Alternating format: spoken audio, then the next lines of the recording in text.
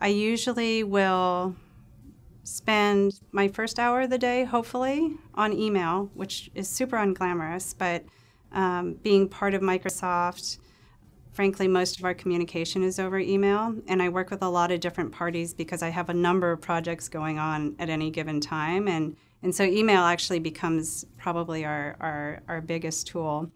I sit in a lot of meetings, but they tend to be really interesting because for me, I own a set of businesses, which is our consumer products and our entertainment portfolio, and I own the relationships with Showtime, who we're working with now, and Amblin, and also have a team that builds a lot of our content and video and graphics and design and branding.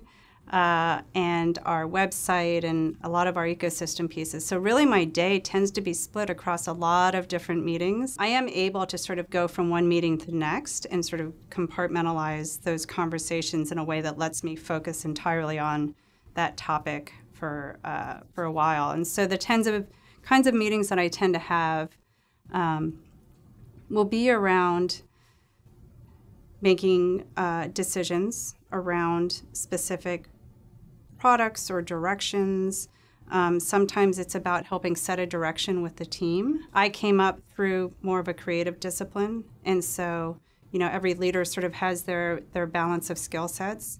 I'm a creative leader first with a strong production background, so a lot of the direction I'm setting tends to be around creative. What do we want someone to get out of this book experience? What do we want someone to get out of a trailer that we're making? And also from a quality perspective, is it at the quality bar that we need it to be? While I do sit in a lot of meeting rooms, I also get to go do a lot of cool things as well. Right now we're working on the TV show, and we're early in development on that.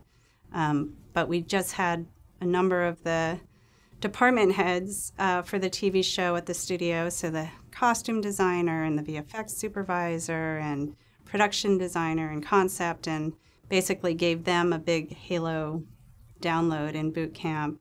When we do TV ads, I'm usually there on set for the shoots. We've done a few digital pieces, so I would say some animated shows, some live action shows, so helping prep for those, being on set, sitting in edit, those for sure are really fun.